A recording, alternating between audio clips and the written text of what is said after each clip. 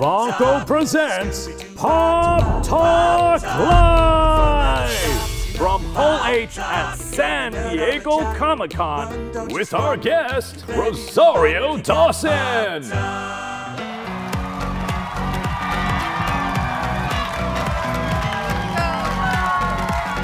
Hi. Have fun. Thank you.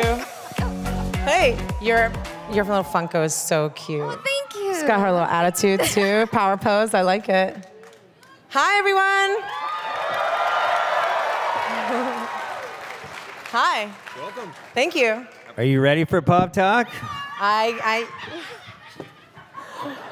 not as ready as they are. A lot of people excited. I mean, I'm super excited. I got to meet Billy backstage. I'm obsessed. I've been watching Cobra Kai since it was just being put online, the show I didn't know I needed. I love that show. So, Yes. Comic-Con. Yes. A lot of people running around just collecting everything that they love. Yeah. They're represented. What do you love in pop culture, and do you collect anything in pop culture? Receipts.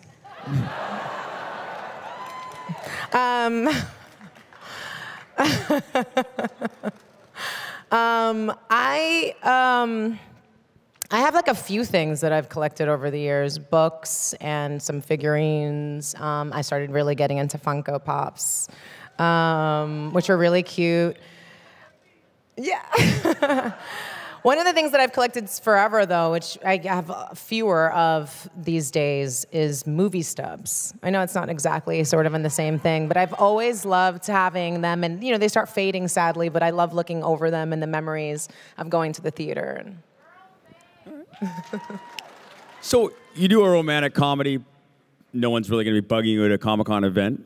You do, a small role in a, Star Wars show. You probably have a different effect on fans. So what is it like to act and do what you love to do, but like putting it into the pop culture and then having fans just be rabid about your work and then change your life in terms of like they're just the passion for what you do, the excitement for what you do, the want to take a picture with you. I mean, your products that get to be on shelves that people collect, that people have you sign. I mean, what is that like compared to traditional roles you've been in?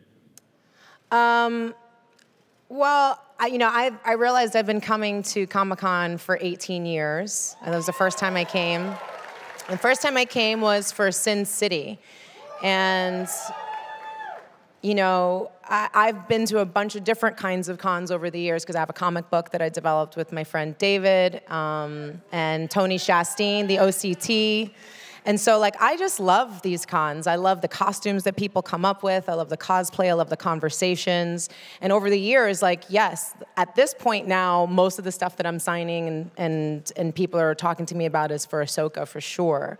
But I just love, over the years, people having stuff from Josie and the Pussycats and Rent and, every once in a while, I have to say, whenever I do a signing, there's always one person who brings something from Pluto Nash, which cracks me up because I really thought only my mom had seen that film.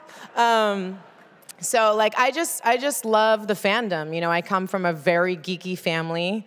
We get very obsessed and have very serious deliberations around Star Trek and Star Wars and what's best and what era and who ruined it and who didn't. And, my Uncle Gus is a comic book artist, and he's come here for many years, Gustavo Vasquez, who's really dope, who's been drawing me Spider-Man since I was a little kid, and used to make me read his comics over my shoulder. He would flip the pages. I couldn't touch them, I couldn't breathe on them, and that just made me feel like they were sacred text.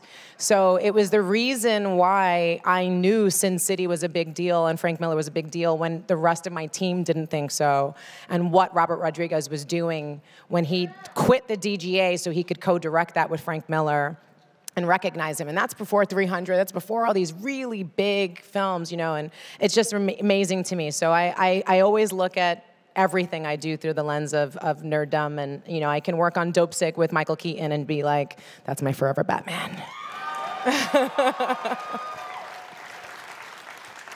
I'm sure you were excited to audition for Ahsoka, but in your mind... Didn't audition. Oh, well, there you go. Wow. All right, well, let's switch it a little bit. Okay, let's switch it a little bit. Are you ready for what's coming? You know this is like it's a huge deal, right? I mean, your life is probably going to be slightly different after this thing. When you have your own series, you're leading your own series. There's a lot of younger generation Star Wars fans that are as rabid as the older fans. I mean, this is going to change your life, right? Yeah, I don't know how to wrap my head around it, right? But I do know I've been in this industry for decades, and I'm excited to interact with people who've been in love with Star Wars and interacting with that universe for decades. And one of the things that I really love, particularly about the property, is that it's not just like, oh, it's popular. And I just think that's really dope. And I've worked with Mary before, and everyone now knows at least that she's on our show, especially because Ewan let that out of the bag. And she was talking about with Obi-Wan coming out, it was just like a different thing. People coming up to him, but it's not like some of the other stuff. Like I have people being like, "You never to mouth," and I'm like, "We're at Disneyland, guys. Like, tone it down." This is different, like this is people coming up to him very hushily and being, "May the Force be with you." And I know it means something different, not just to fans in sort of the outside kind of perspective of what it meant for my mom and like my family. Like my mom was 16 years old when she got pregnant with me, 17 when she had me, and 18 when she got married. She went through a lot, and to be watching the Mandalorian episode with her, and for her daughter to be saying, "May the Force be with you," officially, because it's not like we don't all say it regularly, was like brought tears to her eyes. And it just was really great to be able to just recognize all the sacrifices she made to make it possible for me to be here today. That's awesome. So there's always a lot of Star Wars fans. There's also a lot of Star Trek fans. People know you have an affinity for Star Trek. Who's your favorite? I bring this up with Dave all the time. He kids me all the time, believe me. It's a whole thing. Like, I'm crossing the streams. Okay, people, I'm crossing the streams. Who's your favorite? Who's your favorite character on Star Trek? I mean, Sir Patrick Stewart, Jean-Luc Picard, obviously. Computer, Earl Grey, hot tea, whatever. I actually was always a really big Worf fan. I love Klingon. I think that it's amazing that like the Bible's been translated to Klingon and people listen to Klingon operas like for real, which I think is just amazing. You can learn Klingon on Duolingo. Did you know that? Duolingo's here, by the way. I saw the little bird. I was wanting to see him at some point. But I think it's so interesting because in Star Wars, my Ahsoka, which a lot of people don't know, I wear a forehead piece. And they literally put a prosthetic over my forehead so that there's no creases in the lines. So it's kind of hard because it does, minimize some of the expressions I can make. But, she doesn't have eyebrows, so we got to cover that. And I was always really fascinated by that was with Worf and all of those types. The prosthetics were always just something that I was very interested in. And so I just think it's really funny that in the space opera I'm in, that I still get to wear a forehead piece, even though if I'm not a Klingon. If you weren't acting, what would you do? I had wanted when I was younger to be a marine biologist, actually. All right. I thought that would have been really, really cool. And I'm friends with a couple of marine biologists, and it is as dope as it is. Like, trying to save marine life in a bikini is like my kind of superhero outfit. You know what I'm saying? All right, you're not just doing Ahsoka. You got other things going on. What else are you working on right now? Well, I have a fashion line called Studio 189. We are based in Ghana. This was actually one of our biggest orders. We're in Bloomingdale's right now with this, with a collaboration with Aqua. We had 20,000 yards batiqued that were made. I took a bunch of videos and pictures because as a New Yorker, like I used to walk up from the Lower East Side up to Midtown. Yes, I had some New York. See, New York will always let you know. They will always let you know. And I used to go up walking with my best friend, Rosalie, whose birthday it is today. Happy birthday, Rosalie. And we used to walk from the Lower East Side like 50 blocks up to Midtown and then 50 blocks back. And anytime a limo would pass by, we'd smile. We'd say smile and get discovered. Nothing? Okay. But we used to window shop all the time. And Bloomingdale's, we're with this collection in 34 stores across the country. And we have 6 windows on Lexington. And that's just the coolest thing, telling the story of batiking and everything and the people that we work with in West Africa. And it's pretty awesome, so. Okay, the most influential person in your life? It's hard to say most, but I will say one of the most is my dad. He stepped in when my biological father stepped out. And he was the first person to meet me like 2 weeks old before anyone else besides just family. And he married my mom when I was 1. They're divorced now, but he is the reason why I'm a Dawson, and I have my brother, who technically is my half-brother, but don't count. And he's also a big reason as to why I have my daughter, because I just thought it was really remarkable that someone could choose to step in and father someone that wasn't theirs at such a young age. I think he was like 21. And so when I found that out when I was around 5 or 6, I remember going, wow, so you're telling me that had he not stepped in, it could just be you and me, Mom, and then who would want to take on an older kid? So at that age, at 5, I remember making the decision that I wanted to adopt, and I wanted to adopt older. And my daughter, Isabella, is now 19, and she moved in with us when she was 11. And that's a big, she's a big part of my whole world, and he's a big part of that. Mike? Gosh, well, yeah, I mean, that's hard to follow. That felt like the wave. Beautiful answer. Right, it came from the back. That was dope. Came on late from the back. All right, let's move on to rapid fire fun. All right, here we go. Favorite movie of all time? Rocky Horror Picture Show. No. Wow. I do have to say, though, I watched Everything Everywhere All at Once in the theater 4 times. Michelle Yeoh for the win. That movie's amazing. Really close second.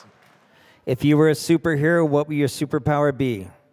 To speak every language. And I think music, like, instruments count. Like, I think that's just the most incredible thing to be able to communicate with people. That's a good one. That's the first time we had that answer. That was a great one. Thanks. Favorite cartoon growing up? Bugs Bunny. Come on, Wascally Wabbit, let's go. Though, yeah, because you had all the things. You had my aluminum Q-36 explosive space mobulator. You had like all the things, which isn't it weird? He doesn't say that anymore, the new one. That's weird. I like TMNT too, the original, the Teenage Mutant Ninja Turtles. Favorite breakfast cereal of all time? Cap'n Crunch for the win. All right, tell us either a band or a song that you're into that would surprise us all. A what? A band or a song that you're really into that would surprise us. I don't know. What would surprise you? This group, I think, is pretty interested in a lot of things. Though it does, I seem to be weird to people that I'm a Rob Zombie fan. And I've been in 2 of his movies, yo. That's so dope. I was a reject in The Devil's Rejects. I got my throat torn out by Dr. Satan. You'd thought it would have made the cut. Didn't. And then I do a voice of a character in The Haunted House of El Superbeasto. Okay. Love me some Rob Zombie. All right, first car growing up? Oh, I think it was a Thunderbird. Yeah? Yeah, I don't remember what it was. It was just remember it had this like, it was a white car and it kept breaking down. Yeah. And we gave it up because we couldn't afford the gas after my brother was born. And then a few years later, my mom was working for a company, and they had this van that they had got trashed. And they were going to sell it to the dump for $50, and she was like, "Can I buy it for $50?" And we had to trade out 2 of the doors. And this is that era, man. I mean, the sliding door in the back, they would bungee cord open. That was our air conditioner when we would go out to Fire Island Beach on the weekend. I mean, just the lap belts. Like, I think our parents wanted us to survive childhood. I'm not 100% sure. But I'll always remember that van in particular, because we used to go camping a lot and leave Manhattan, and I remember us going upstate, and the first time we'd ever seen a roadkill, and it was this dead squirrel with its eyes popped out, and me and my brother were so fascinated, and we were like, we should name the van that. And literally, that was the name of our van. Hey, are we taking the dead squirrel with its eyes popped out to the beach this weekend? No? Okay, maybe next weekend. Okay.